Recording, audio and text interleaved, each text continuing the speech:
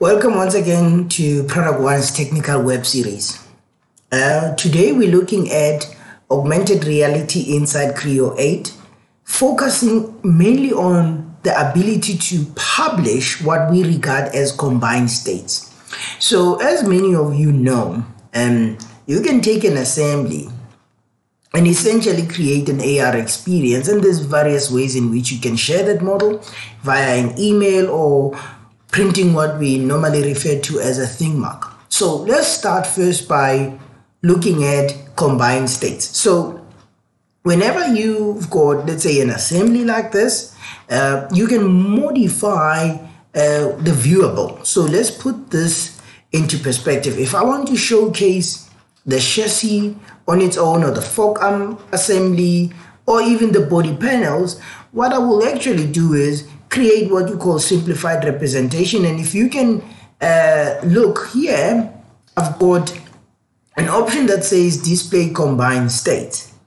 So what this gives me is, in my graphics window, the ability to toggle. If you can see, as I'm hovering over each combined states, I am literally toggling through all those combined states. The first one that you're looking at is this one that contains all the geometry. So if I were to choose the one that's called body for an example, this is what I have. And combined states, they take a combination of things: how the display of the components you've set out to be, and even the orientation. So you can actually save that as well. So the other items is things like your exploded states, and the last one here is obviously the forearm assembly. Right. Now let's look at how do you get to publish this. Well, this is very simple, in a sense that you get to choose whether do you want to make it a thing mark. So a thing mark is basically a printable QR code that you can give it to somebody. It's actually unique to that particular person. Whereas a spatial target on this, let's just put in a spatial target, does not need that aid of a printed paper that you constantly have to scan all the time, because what this will give you the ability to just tap on an email that will be generated after you've generated the experience, and that gives you the power now to just select in the physical world where you want to place the model. So let's have a look. Now that I've actually got my spatial target, what I'm going to do is publish my experience. I get information data notice in terms of what PDC puts forward, and what I'm going to do is I'm going to name this experience as such, and obviously publish it to my personal. One thing that you need to know though is, for you to be able to showcase combined states, you need to set your viewable to high.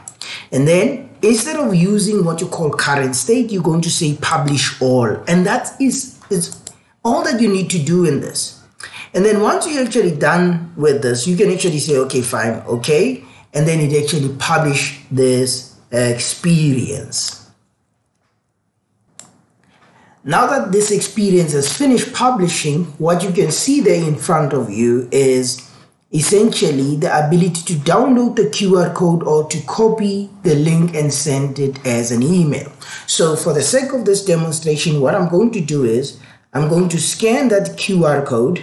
As you can see, the experience is currently loading. What I am going to do though is I'm going to disable the video capture here so that you get to see the full aspect of the experience. In fact, I can also toggle while I'm still having the experience loading for you to see what is happening on my iPad.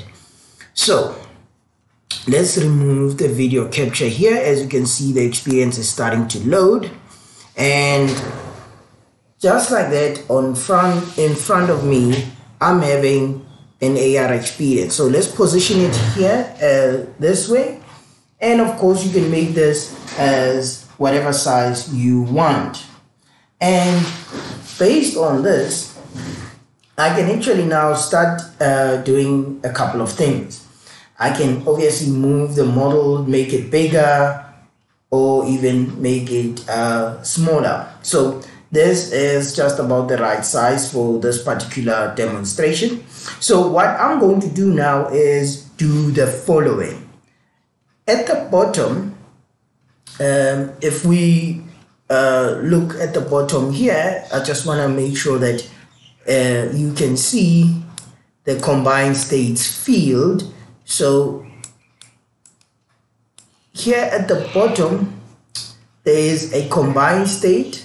What I'm going to do now is the following. I'm going to pick from a list of states. So this is the first one. So let's choose the second one, which is called the body.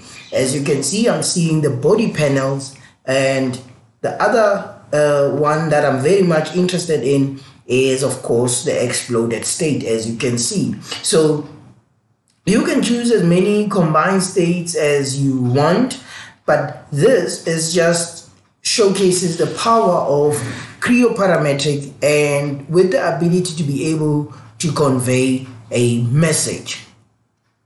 So that is it in terms of augmented reality inside Creo Parametric 3.0, and it cannot be understated that collaboration and sharing of data is of paramount importance, especially in the world that we're living in. And all that you need to know is you have the power to do this inside Creo Parametric. If you need any further assistance, do not forget to drop us a comment on the notes at the bottom, at the comments at the bottom. Do not forget to subscribe and hit the notification bell for more videos such as this. Until next time, goodbye.